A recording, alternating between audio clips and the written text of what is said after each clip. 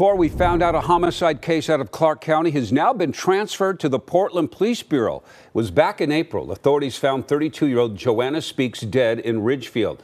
Now investigators believe that killing happened here in Portland.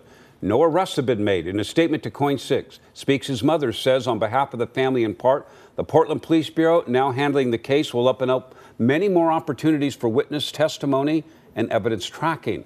We also reached out to Portland Police to find out whether her death might be linked to unsolved deaths of other women in the Portland area this year.